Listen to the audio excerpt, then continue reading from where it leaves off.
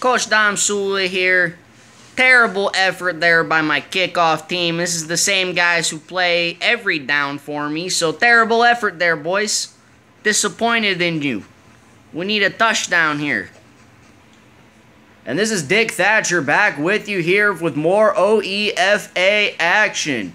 And I'm not sure what Coach Papa Bear told this Carrollwood Chill team, but he made it happen. And they have tied it up here in the second quarter at 14 apiece. What do you think, Smoking Paul Johnson?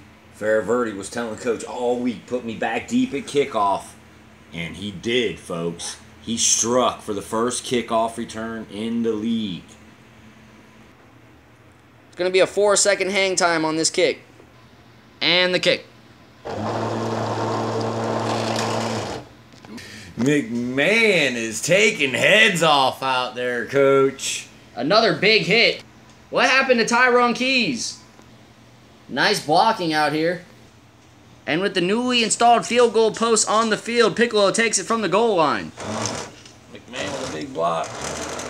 Piccolo's got a man bearing down on him. Big hit! Oh, he breaks the tackle, though. And he could. He's got running room. Go. Oh.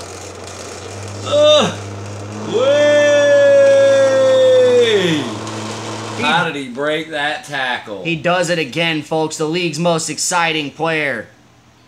Man, I thought he was going down. Piccolo's third touchdown of the day gives the Bears a 21-14 advantage here in the second quarter late. And his teammates greet him in the end zone.